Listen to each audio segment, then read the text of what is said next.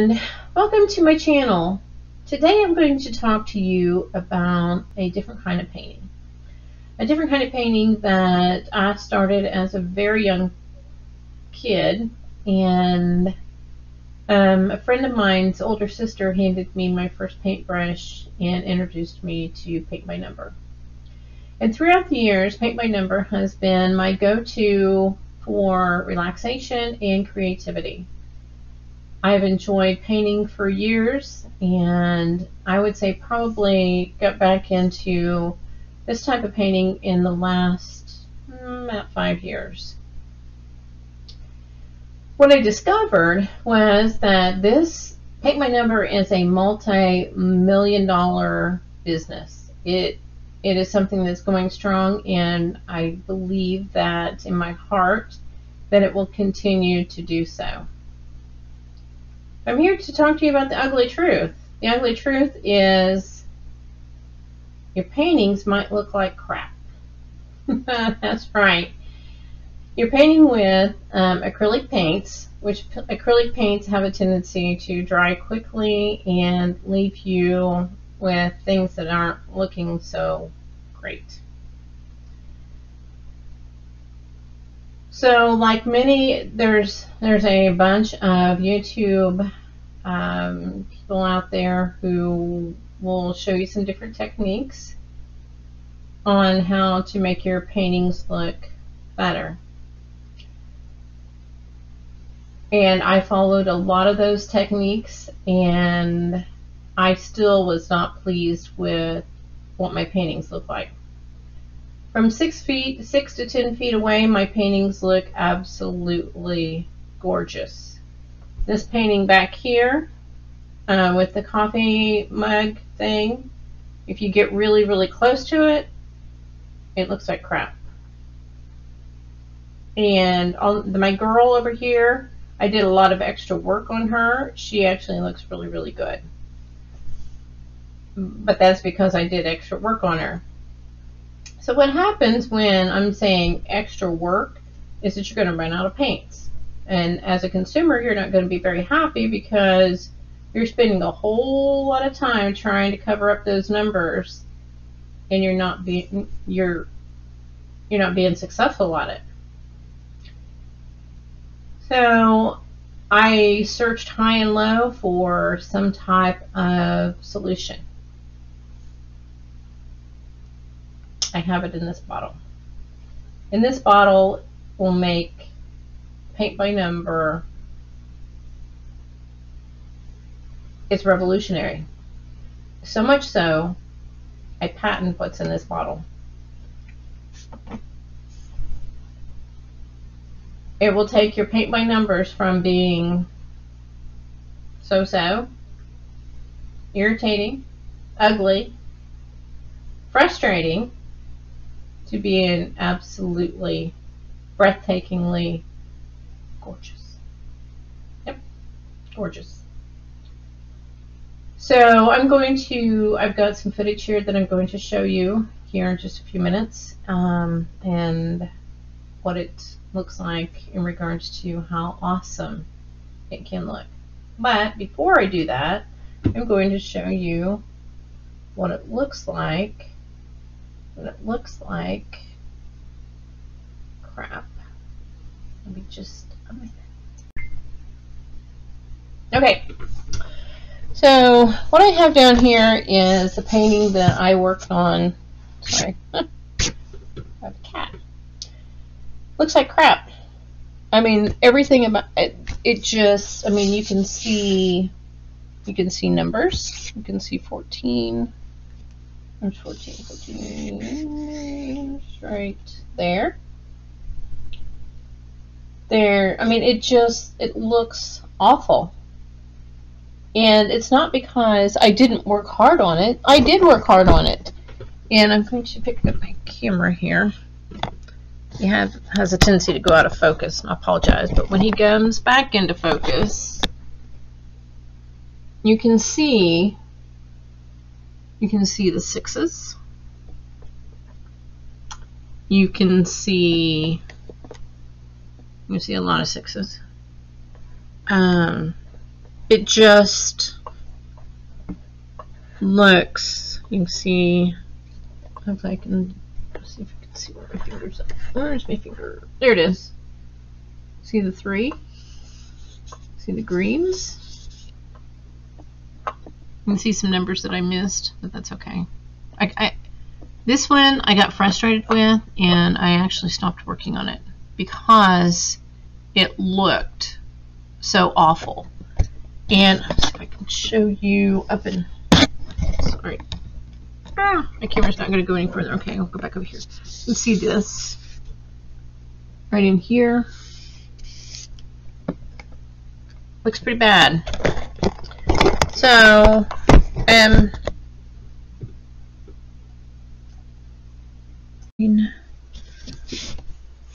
down here, and I'm going to clean that off. Again,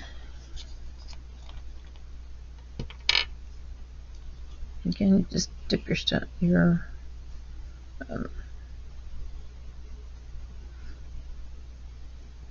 cleaning tool into the solution and just rub it off. And if by chance there's some leftover stuff there, you can use a makeup wipe to clean that off there. Sorry, I'm just getting my coffee ready here. Just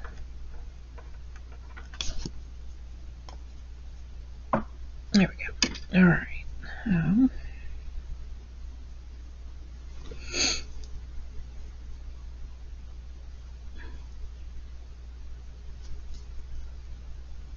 If these brushes get to the point where they're unruly, 1, you can throw them away, or 2, you can trim them. This one looks like it might need trimmed.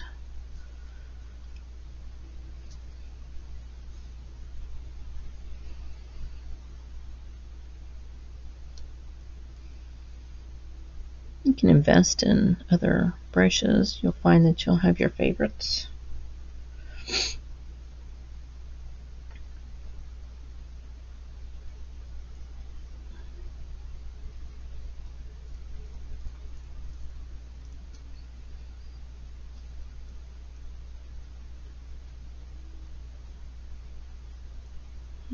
And I need to clean off that 9 right there, don't I? Let's do that. And if it gets all icky on the bottom, don't worry about it, it's fine. You can reuse them for quite a little while before you need a new one.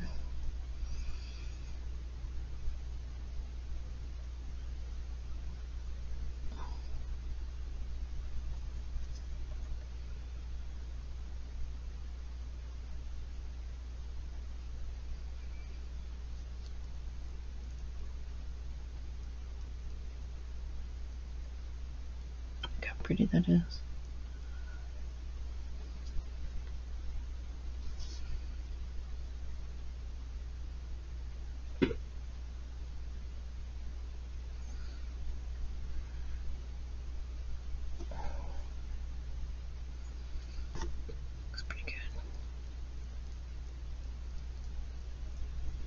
Okay.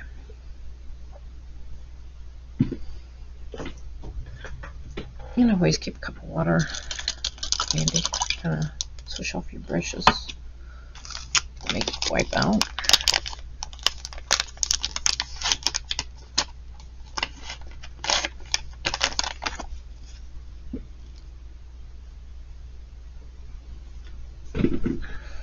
Let's see. Continue. I have a 9 right there. Let's see if you guys can see that. There. Here.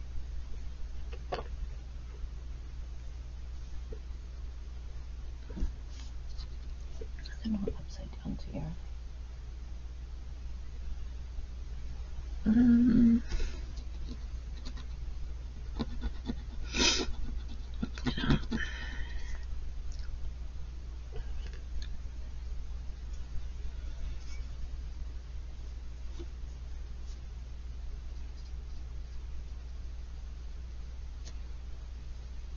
One good thing about the solution is it dries quickly, so you don't have to worry about, oh my gosh, do I need to wait till it dries? Yeah. You're fine.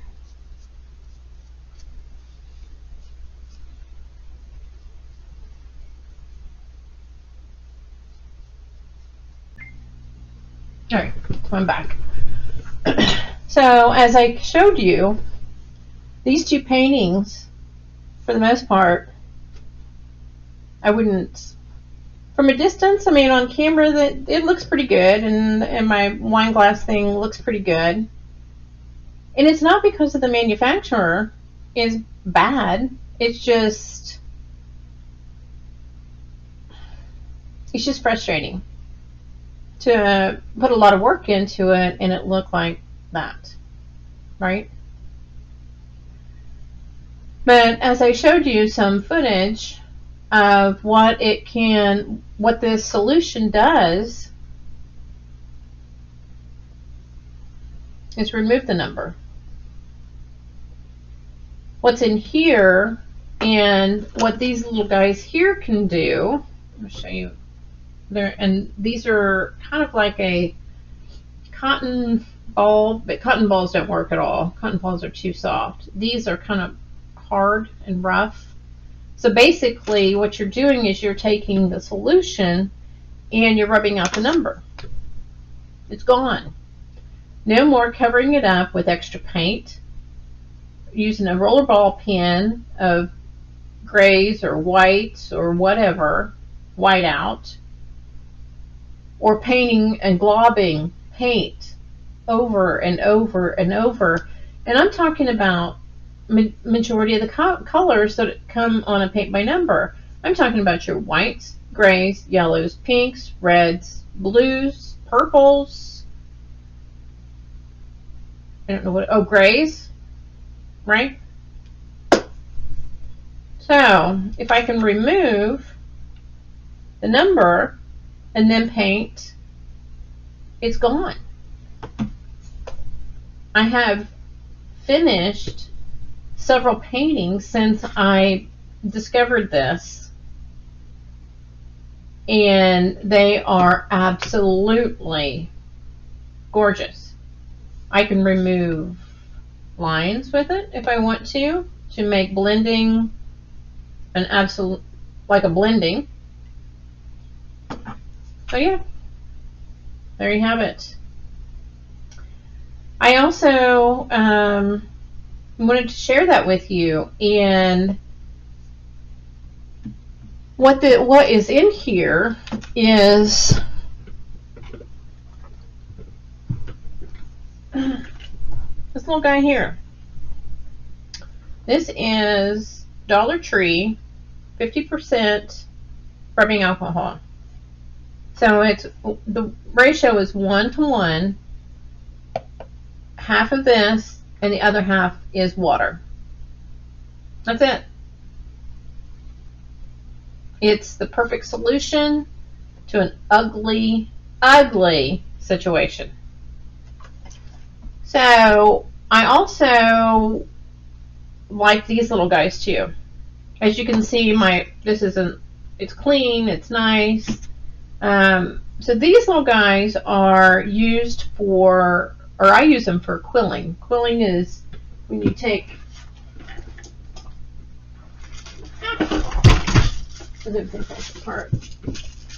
these things and you make really pretty pictures out of them. People put glue in these and then you can detail where your glue is. But what I found is I can either take the lid off this. I absolutely love these, and I usually, when I buy them, I usually buy them in bulk because I use them for so many different things: glue, alcohol, water, that sort of thing. So you can either take the lid off and dip your brush into this and then rub it off, or you can actually, you can take this and put a little teeny drop on the number and then rub it off. I have these brushes, and I also have these little brushes here